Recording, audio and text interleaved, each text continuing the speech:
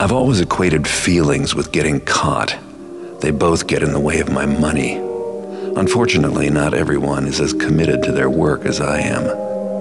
An old associate of mine, Basso the boxman, wants to marry Lady Rumford's chambermaid, Genevieve, and live happily ever after. Guess prison life spoiled his taste for thievery. Too bad for Basso that Lady Rumford has other plans.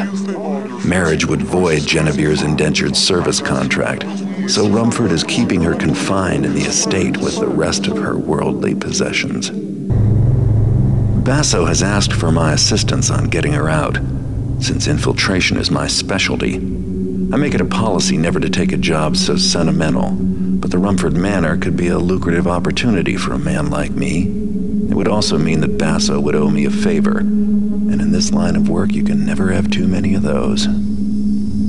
I'll sneak in after dark and clear a path for Basso so he can rescue his damsel in distress. Along the way, I'll pick up a few souvenirs for the local pawn shops. That should make all this aggravation worthwhile.